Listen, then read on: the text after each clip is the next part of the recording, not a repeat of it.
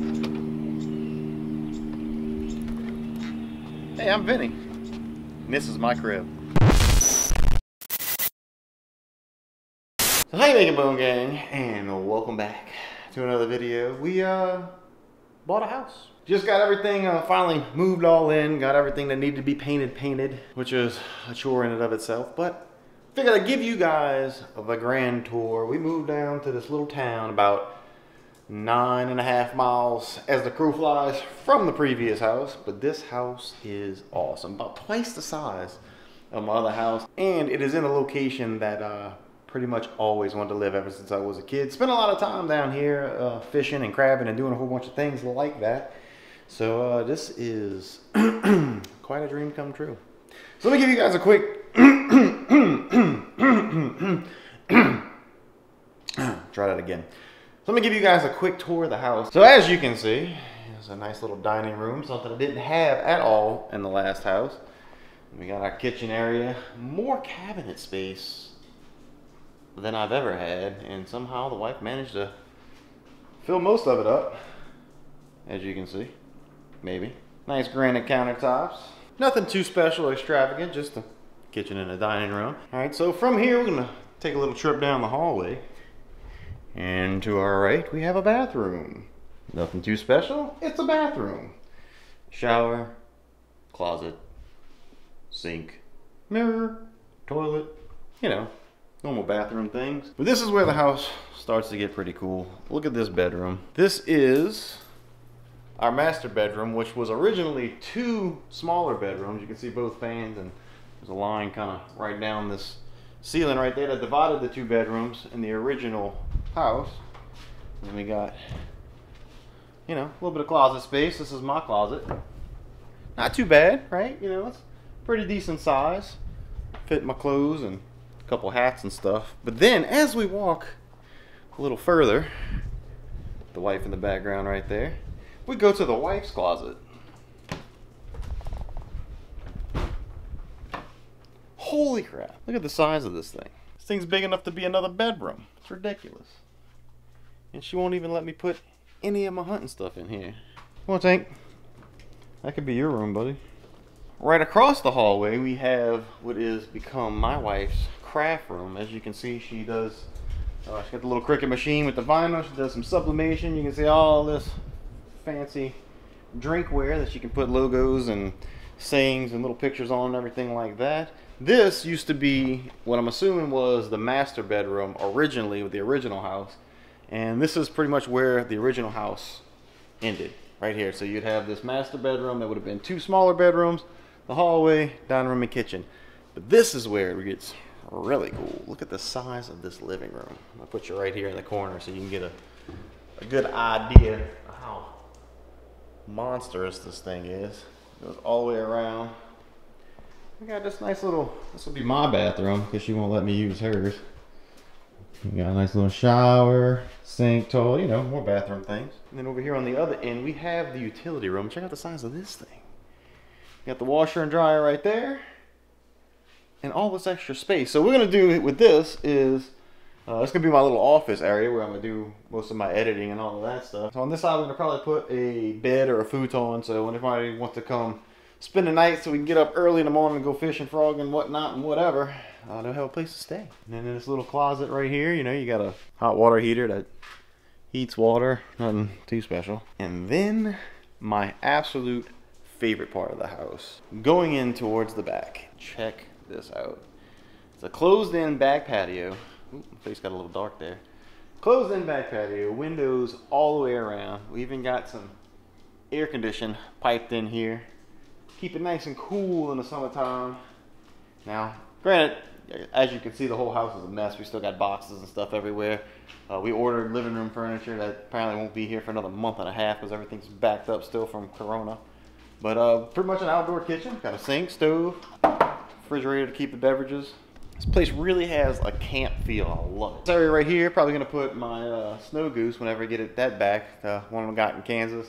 And put some fishing lures right there because this is going to be a backdrop for a lot of the videos, a lot of the how-tos and whatnot videos. Come out this little door right here and we have a lovely back porch area that we will be enjoying much once the weather starts cooling off again. Got a couple citrus trees right here. And then we got our 2 sheds. That box truck obviously isn't going to be there forever. We borrowed that to move everything. But before we get to those sheds, one of the coolest things about living down here in a raised house is, as big as the house is, that's how much basically covered patio area you have underneath the house. And this is going to be awesome for crawfish boils. We can set some tables here, tables in that next section. We got plugs, we got lighting, pert near everything we need to throw some pretty happening fado-dos down here. So here we are at our first shed. This is going to be kind of what I call my coon-ass shed. It's going to have all my coon-ass activities. Wasps everywhere. They got mud divers, red wasps, some wasps I've never even seen before. But that's okay. They all seem pretty friendly. Haven't gotten stung yet. But let's go inside the shed. Check this out. Tell you why I'm going to call it my coon-ass activity shed. So I got pretty much everything that was in my shed at the old house in here right now, because I had to clean out this shed and the other shed. So I cleaned this one out first, just threw everything in here until I can put everything where I want it. But this shed is going to be... Alright. In this area right here, I'm going to try and put most of my fishing stuff. I know it's kind of dark in here. I got to get power. They had power run to it at one time, but not no more. So I got to run some power to it. Everything's still wired up though, so that one shouldn't be too difficult. But we're going to keep all our fishing stuff here. I'm going to keep like some of my trapping stuff, because this year I will get a trapping license. Be trapping some raccoons and some other stuff that comes on the property. But yeah, fishing, trapping, crawfish, crabbing, all of that stuff I'm going to try and leave in here, be able to work on all of that, store all of that, and then we're going to go to the next shed, which will be another workshop area. I'm going to go into this barn looking shed.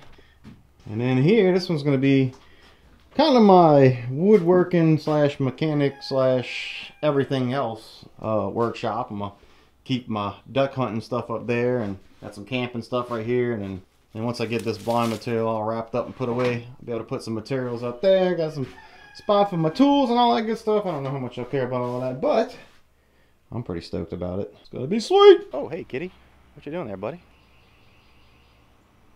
Got tons of cats roaming around the area, hopefully helping keep the mice population down. So then right after my sheds, we have this big old covering, I guess you'd call it. I don't know the technical name for it. Got the boat ride chow.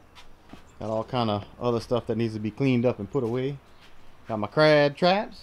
Got a spot for the Hobie kayak right there. Got another citrus tree that doesn't seem to be doing too well. So then after we come past this covering right here, we have the yard. Now this thing goes back, if I measured it out on Base Map app, it's from the edge of this to those woods right there where it gets pretty thick back there, that's about 75 yards. And then once you get to that, it's about 30 or 40 yards past that to the end of my property line. As well as this right here kind of grew up, but this goes about 4 or 5 foot more this way. And then you can see right here where the grass is a little bit higher. This is what I like to call my sometimes pond. You know, I have a pond sometimes when it rains, sometimes when the south wind blows. I have a pond sometimes. So I still haven't quite decided what I'm gonna do with this. I might get a bunch of dirt truck back here and build it up a little bit so this doesn't happen. Or I might leave it, because I'm not going to build anything back here. I'm going to leave this an open field, because when we get our next puppy, he's going to be my duck dog, and I'm going to be able to do some training back here.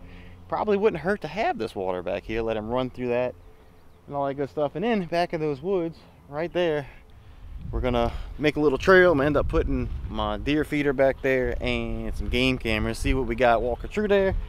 So when trapping season comes around, maybe we can get some cool things. But all of that, you guys will find out. Man, I am excited about this place because it's going to do some awesome things for the channel. So happy to be here. A lot of people have been asking me about my pool pond. Am I going to be putting it back up over here? Absolutely. We got plenty of space to do it. Haven't decided exactly where I'm going to put it. I want it to where it gets some sunlight, but not a whole lot. So there's actually a chance I might put it under the house, since we have so much area under here. If I put it somewhere like along this edge of the house right here, where it'll get some sunlight throughout the day.